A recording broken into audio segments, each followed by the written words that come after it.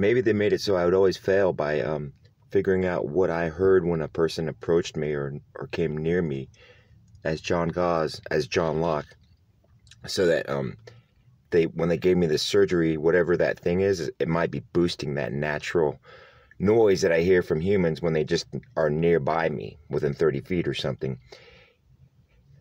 And maybe they're boosting it so that I hear it now. Or no, they got that thing inside me breathing. And because that thing's breathing, my switch has already been flipped to, I'm not going to respect civil rights in my head right now. There's something breathing inside me. Even if it's been 12 years, I'd still do it. And then so when a person that doesn't have a radio chip in them walks past me, they've also boosted that sound. So now I'm going to start telling that guy to get the fuck away from me with my head, not with my mouth.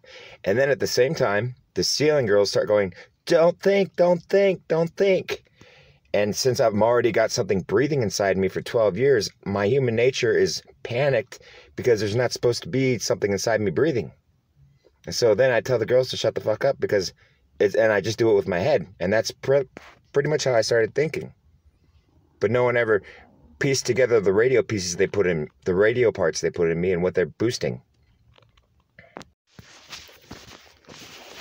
And I hope that's what it is, because it's not the guy's fault that that they were all given microchips that were secretly pissing me off by hitting a booster and making me hear their noises really loud. They don't know that. They just thought they were getting a thing installed, you know?